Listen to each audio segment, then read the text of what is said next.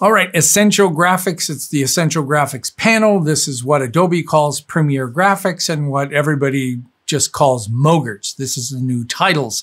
I've got a whole playlist of very detailed, top to bottom tutorials on how to make, control, and animate the Premiere Pro graphics. This is the new update, bunch of keyboard shortcuts and some extra options. I'll show you how to use them and how to turn on a keyboard shortcut that isn't turned on by default. Let's have a look.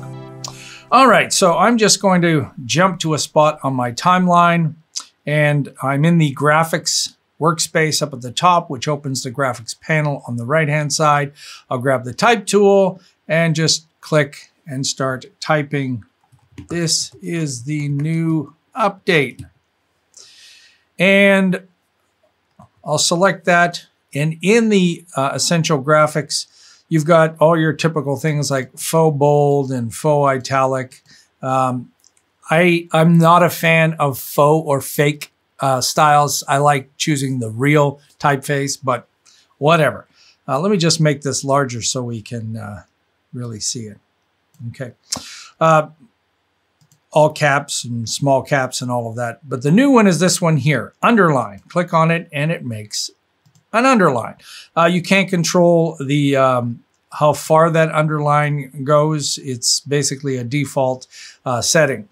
There is no keyboard shortcut for this, but if we go into the keyboard shortcuts, which is in the Edit menu on Windows, the Premiere Pro menu on Mac, keyboard shortcuts, type underline.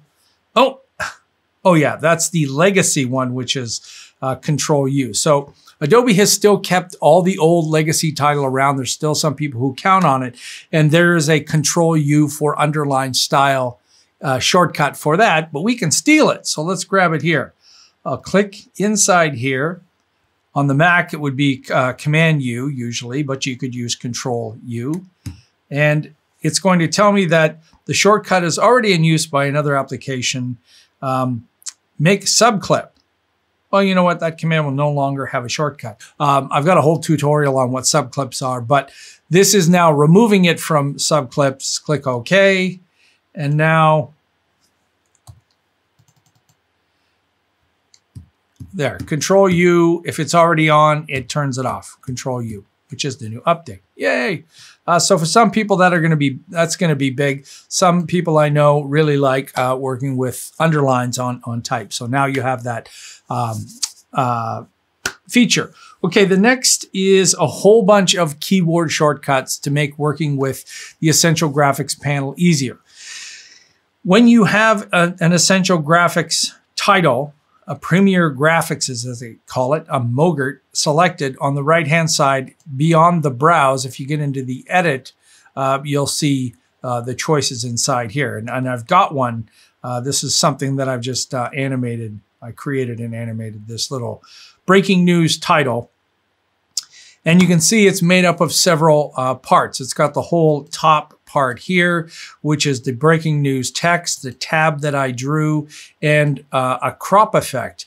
If you haven't been following the updates in the latest versions of Premiere Pro, that crop effect is only affecting that tab. So in the animation, you can actually see there is no tab here because it's being hidden. It's underneath that crop effect. And all I do is change the position of the tab, and it looks like it's growing out from behind that. If you didn't have that, then the tab would already be sitting there, which would look kind of odd. In this example, it's there. You can't see it. It's underneath the crop. And when it comes up and pops up, it looks like it's growing from behind the title. This is a really typical lower third news kind of graphic. Okay, so let's get back to this. So I've got all of these layers. So I've got the top tab. I've got that text right there, that text right there, that text right there, and then a bunch of other graphic pieces. And what a lot of people will do is they like to be able to select the text layer, enable editing on that text layer, edit that text and then commit the text, or that basically means I'm finished with the text, get out of there and move on. And that's what these keyboard shortcuts allow you to do. But you still need to at least select one thing in this list. The instructions that I was going by are supposed to select the text even without selecting the layer. And that does not work. But let me walk you through this right now. So I'll grab one of the shapes and I want to select the text. So I'll hold down the Ctrl+Alt on Windows, Command-Option on Mac, and I'll choose the apostrophe. And you can see it's not selecting it. It's supposed to, but it isn't. Every one of these, or almost all of these keyboard shortcuts, are the Command key on Mac, Control key on Windows, and then you add things like the Option key on Mac and the Alt key. So Command Option, Control Alt. And then you're adding keyboard modifiers. And the bracket key, which some people think is the square bracket key, it's actually just the bracket key, is the one to select things. So if I'm holding Control Alt or Command Option, and you'll see as I select either the left or right bracket, I'm moving up and down. I'm not moving the layer, I'm selecting the layer. So let's go to the top breaking news. So also with Ctrl+Alt, now when I hit the apostrophe key, you see breaking news changes, update right here. And you can see the tab is growing as I start to type that. The text, you'll see, notice that red, that's the cursor. I'm still inside here. I still have the text selected. I need to get out of this text and commit to this text. If I hit the escape key, that gets me out of that text.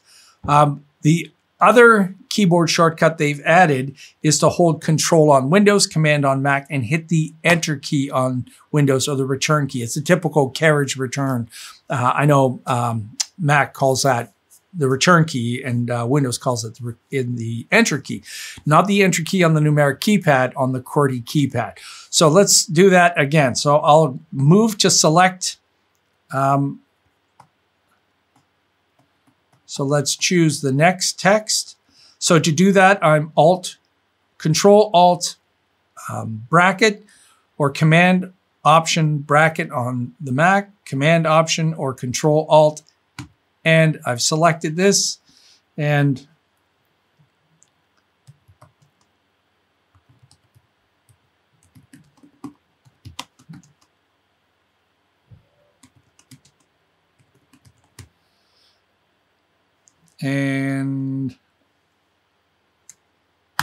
enter that. So I've added that new text in there, and I've got out of there. So,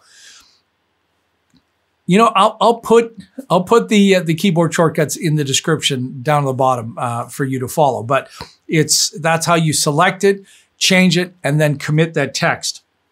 Now we get to bring things to the front or the back, or up a layer and back a layer. So if I wanted, right now this main bar at the bottom is behind the text. If it was in front of the text, it would be hiding the text. Well, sometimes something is in the front and you want to move it around. So now I just hit Control right bracket, and it moved the main bar up. Be Command right bracket on the Mac, hit it again, and I keep moving that up in the list. And eventually it'll hide everything below that. So that's moving that object. Now, what if you had a lot of layers to move this and you don't want to hit that keyboard shortcut? If you add the Shift key to this, so now it's Ctrl+Shift bracket or Command+Shift bracket on the Mac, now you'll bring it all the way to the front. So you can see main bar is at the top and it's at the bottom. So a quick way to do that. There's also a new graphics arrange menu. And you can see bring forward, bring backward, send up and down. So, and there are the keyboard shortcuts right beside it. So that's a new arrange menu. And if you've been using Adobe applications for years, like Photoshop, Illustrator, InDesign, then this idea of bringing things up and down is typical. This compositing layer order is a typical kind of thing. You need that, especially in something like this, where I've drawn backgrounds and foregrounds and things are slightly different. All right. If you're new to Video Revealed and you found this informative, take a moment and subscribe. We really do appreciate it. And ring the bell if you want to be notified of all of our new tutorials that come out. And if you want to support us some more, you can do that through PayPal. We have amazing PayPal supporters. You folks are wonderful. Thank you so much. Some have been with us for years. You can do that through PayPal. There's a link in the description and a link on the front of the channel, and that'll take you to VideoRevealed.com where you can donate and help us out. All right, till next time, I'm Colin Smith, and it's my job to keep you updated to all the new things that Adobe keeps adding to Premiere Pro.